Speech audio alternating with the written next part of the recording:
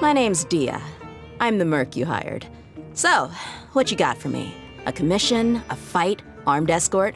Whatever it is, you know where to find me. We mercs have one simple rule. Whoever pays the most is your new boss. The desert's a tough adversary, but at least it doesn't hide anything. What you see is what you get, and whether you take on the challenge is entirely up to you. My people are used to the desert life, but still, I hope that one day they'll be able to find an oasis of their own and leave the sandstorms behind for a better life.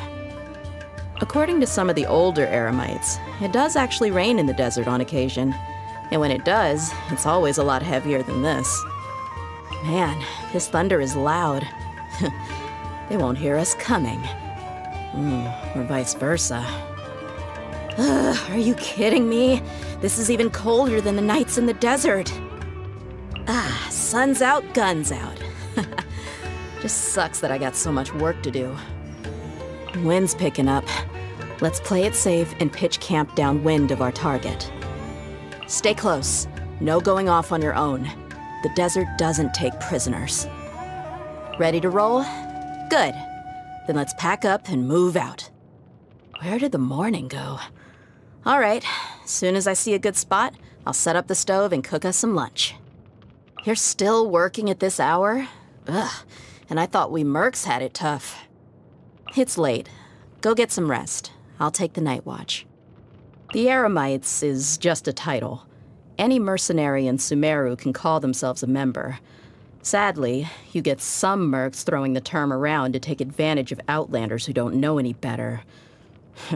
We've got those jerks to thank for the increasingly abysmal reputation we have these days. Kusela was his name. As a merc, he had a slapdash way of working, and a whole lot of bravado. But he also saved me from the desert, and did whatever he could to pass on to me everything he had. Without him, I wouldn't be who I am today. Your recent feats have been doing the rounds, you know. In my brigade alone, a lot of people have been talking about the things you've achieved. I've even had several people ask me if I can introduce them to you. Friends? I don't know. After everything we've been through, all the battles we faced together, somehow friends just doesn't quite do it justice. I think, yeah, comrades in arms sums it up best for me. The bond we share can only be forged in the heat of battle. It's one of the most unbreakable bonds there is. How's my life changed since getting my vision? Well, obviously it gives me an extra edge in battle. But honestly, the biggest thing for me is that it's helped me bring a few more mercs into the Blazing Beasts. You know Ajilenak nuts, right? I used to go crazy for them as a kid. But my dad was the worst at shelling them. He'd just hack them to pieces with his knife, leaving a bunch of inedible mush behind. In the end, he'd salvage what he could by scraping pieces of the flesh off the shell, then mixing it with some milk and calling it porridge. I do miss the taste of that porridge sometimes. And I miss that old nutcracker, too. A lot of people see the red vulture as an omen of death and disaster, because it feeds on the carcasses of the dead. But the way it soars high above the desert, I've always seen it as a symbol of the tenacity of life. I wonder what the great red sand looks like from all the way up there. The one that got away. I came this close to doing a job for that guy. A contact put us in touch. I was supposed to be his guide through the desert for some kind of investigation. But then it got canceled out of the blue. No idea why. Wait, actually, I think there was something about him not being good with the heat. I'm not sure, but it could have been that. You know, I always thought the Academia's worst were just a bunch of greedy dogs, each fighting for their slice of the pie. Nope. Turns out they were a vicious pack of wolves who betrayed the whole nation. If you want my opinion, Lesser Lord Kusanali was too good to them. Those animals didn't deserve her mercy. She should have broken every single bone in their bodies. Instead, they got a nice little vacation in the rainforest. To say they got off lightly is just putting it mildly. Ah, Candace. I love her to bits. but she can be as stubborn as a sumpter beast sometimes. I keep telling her she ought to cut herself some slack, take some time off, maybe go take a walk around Sumeru City, buy herself some nice new clothes or jewelry. But she always says the same old thing. She can't bear to leave the village unprotected. I don't know how many times she's turned me down now. If I really can't persuade her, I guess I'll just have to watch the village for her sometime and get one of my Eremite girls to take her shopping. He offered me a position in the academia once. I declined. Working in a place like that would bore me to death. He, on the other hand, is exactly the kind of person I can imagine working there. Always talking in long, convoluted sentences and in that snooty tone.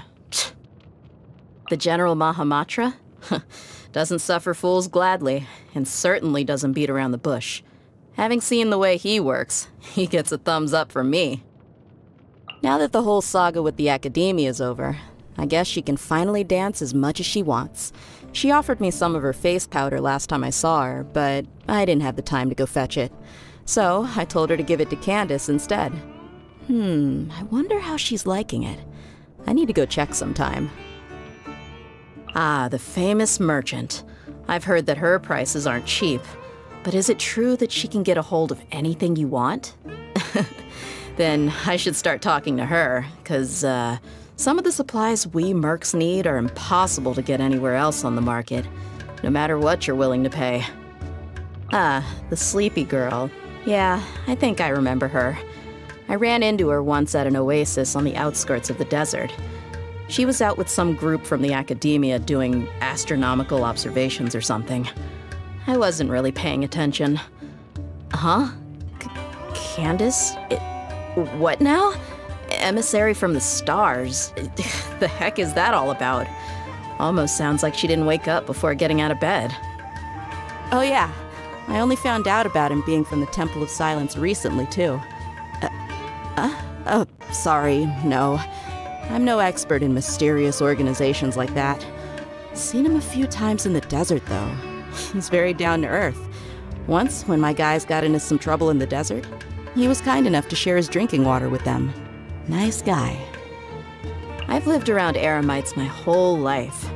As a little girl, I had a wooden sword for a toy.